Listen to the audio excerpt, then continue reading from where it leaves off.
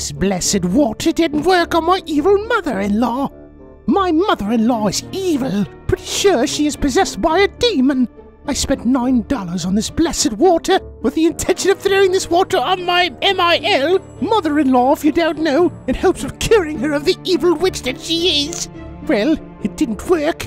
She's even more ticked off than before. Perhaps I shouldn't have yelled, "Begone, she-devil!" as I threw this bottle at her. Or maybe this water was not actually blessed.